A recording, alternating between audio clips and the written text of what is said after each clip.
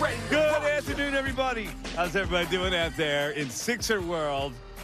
You know, it's one of those games, and you all felt it at the end.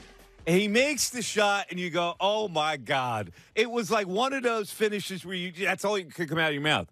Oh, my God. He made that shot after climbing uphill the whole game.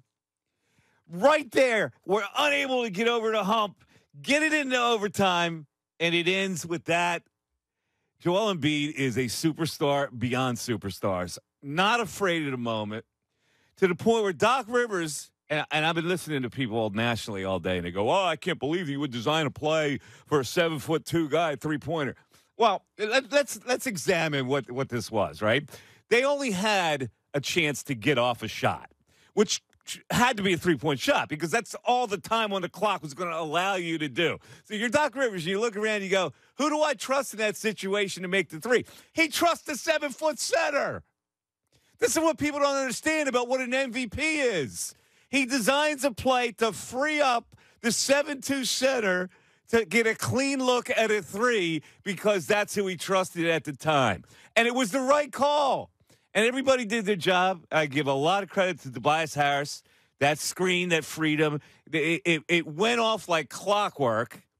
And the Sixers, I cannot believe now this is not going to be a sweep. After you lose a game like that, you get gutted like that because Toronto really looked like they were going to win that game, and you lose it, you're done. You got nothing left. I don't care if Scotty Barnes or, is Scottie Pippen. It doesn't matter to me at this point. That win was one of the great wins you're ever going to see a Philadelphia team get.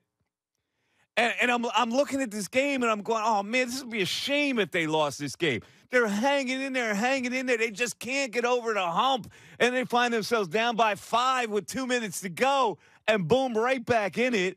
And it sets up. Now, the possession at the end of regulation left a lot to be desired. And I thought a key was it's a small play, and nobody can. Maxey gets the layup to start overtime, which I thought cut the tension. Like they got the go-ahead basket right away in overtime. I think it allowed them to play a comfortable overtime, and it results in that. I mean, I don't know what else to say. That was enjoyable TV, man, to watch that game last night and to see the crowd go completely silent. You see that punk Drake. Like walking out, trying to, like, I don't know, hang on to Embiid, gallows smile that he had on. Sorry, City. I know you had your moment in 2019. You're done. It's over. Tyrone, your thoughts? Man, what an ending! What an ending to the game. 3-0 lead. Joel Embiid does it again. Now I don't understand.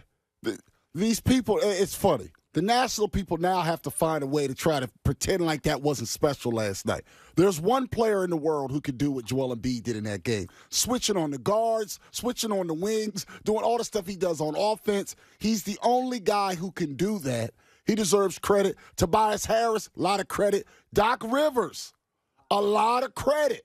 We can't change up now. Doc Rivers deserves a lot of credit. He does, and he had the wherewithal to run on the floor, which, it may be a regular season game, gets him a tee. But he got the timeout to save them on that possession. That's right.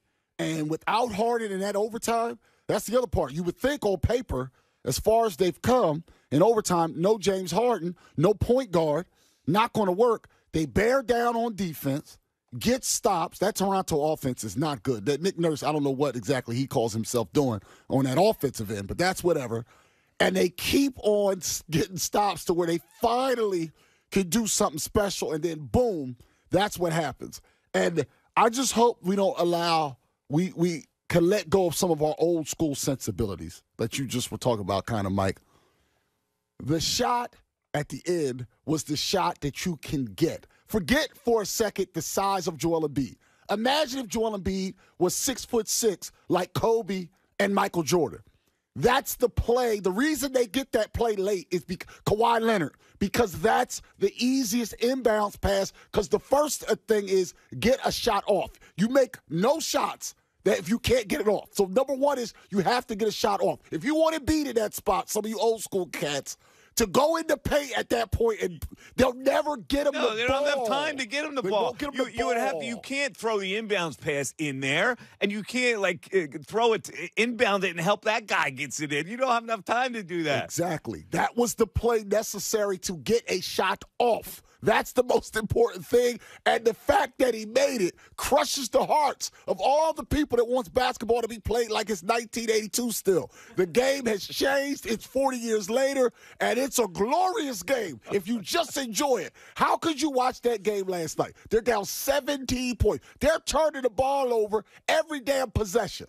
Somehow you look up at halftime, they're down 10. They battled their way back into it. That's what's the enjoyable part of what I saw last night. They battled.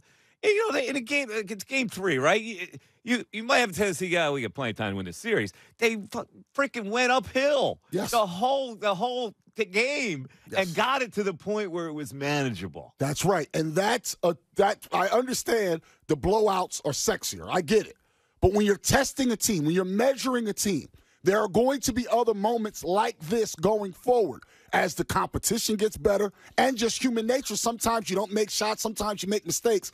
Can your team win when they're not at their best? Because almost any of these teams can win when they're at their best. The real teams, they played a D game last night. Not an F, but a D game. And they won. That says a lot about this, the fortitude of the squad, the fortitude of the coach. These guys clearly didn't panic. That has to go to Doc. Doc kept those guys, just kept the oars in the water and kept on rowing the boat. And then, bang, you get rewarded at the end. And Toronto, they're cursing at Embiid. They're talking about foul shots. Embiid had made 6 foul shots, 33 points. That's because he's a great player. Don't let this propaganda try to tell you this dude's not great. And here's the thing. There's a lot of people with egg on their face who already voted for the MVP. Pascal Siakam was scared to death when Embiid had him, and Embiid took him. And they took Siakam right out of the game. Van Vliet, same thing. They took their 2 best players out of the game, and then you got like Anunoby and Precious Achiuwa had great games. It didn't really matter because their big players were out of the game. And Embiid had that kind of effect. Siakam was scared to death because Embiid got him. Now, anybody doing that with Jokic? No, I don't think so. So all these people now that saw that last night and have already casted their vote are going to feel like idiots. And you should feel like an idiot.